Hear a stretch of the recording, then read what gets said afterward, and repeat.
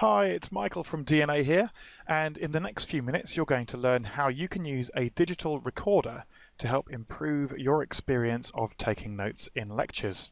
Now, the device I'm going to be telling you about in this video is the Olympus DM670, which is a recorder that you're very likely to get if you've made a Disabled Students Allowance application in relation to a university course that you're currently studying on.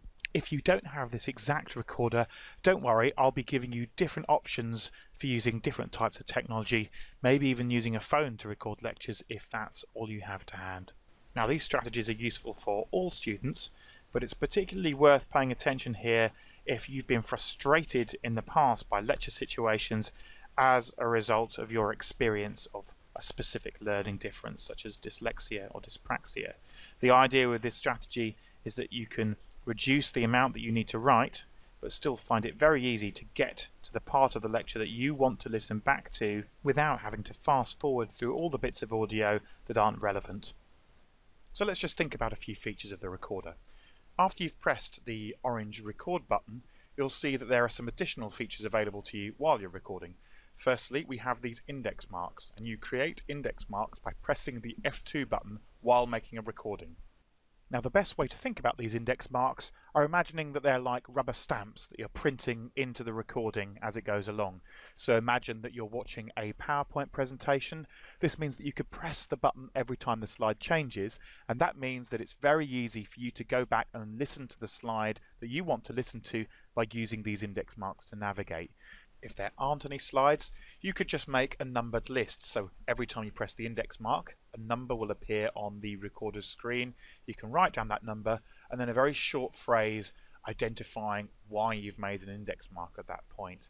So, for instance, you might agree or disagree with something that the lecturer has said, or you might have identified something important the lecturer has said.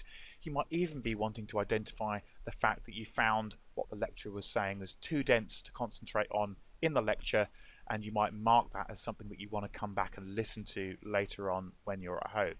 And if you haven't got a recorder like the DM670, you can still use your phone. You could use an app that would just make basic recordings and write down the times of when the slides have changed or where key pieces of information were delivered to you by the lecturer.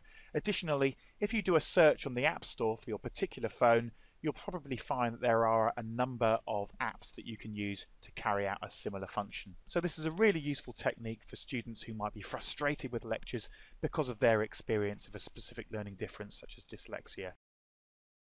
Secondly, you want to be able to omit content which is not relevant to you. So what I'm not saying here is don't record things which you don't find interesting. What I'm saying is don't record things that you know you're not going to need, that are going to frustrate you when you're trying to find key information later on. For instance, interruptions, the PowerPoint slides not working properly, maybe a very long question posed by another student which, while interesting, is not relevant to the reason that you are in that lecture and the projects that you're working on. Now, what you don't want to do is press the stop button, because if you press the stop button, that will end the recording completely. So you should only press the stop button at the very end of the lecture. What you should do instead is, after you've started a recording using the orange record button, you can press it again during a recording to pause it. Now, the recording is still active, it's just paused, so you can wait until the interruption is finished, and then you can press the record button a third time. That will unpause the recording and it will continue recording where you left off, giving you one file for the whole lecture.